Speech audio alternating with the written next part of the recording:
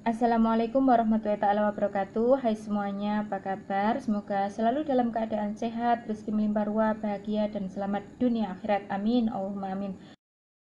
Alhamdulillah, hari ini saya keingetan untuk membuat video khusus buat mbak-mbak atau warga negara Indonesia yang sedang tinggal di Hongkong yang ingin memperpanjang ATM BNI.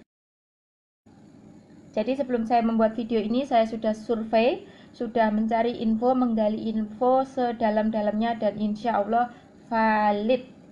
Selama tidak ada perubahan, insya Allah valid ya.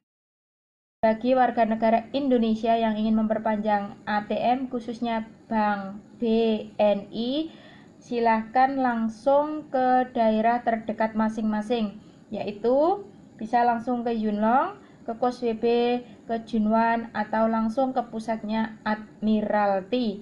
Namun untuk di Admiralty hanya bisa melayani pada hari Ahad, yaitu hari Sunday. Jadi sekali lagi saya sampaikan, khusus hari Senin sampai Sabtu di BNI pusatnya yaitu di Admiralty tidak melayani perpanjangan ATM.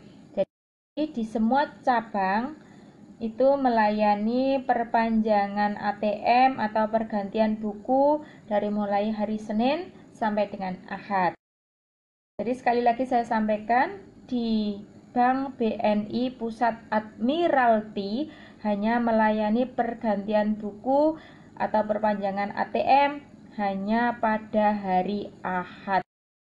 Selain daripada hari Ahad, Anda jangan ke sana karena Anda akan ditolak. Dan apa saja yang perlu dibawa atau yang perlu dipersiapkan untuk memperpanjang ATM atau pergantian buku tabungan? Yang perlu Anda bawa adalah buku tabungan dan ATM tersebut. Yang kedua adalah kontrak kerja dan paspor yang masih berlaku. Kontrak kerjanya siapa? Ya, kontrak kerjanya Anda lah, masa punya saya, ya kan?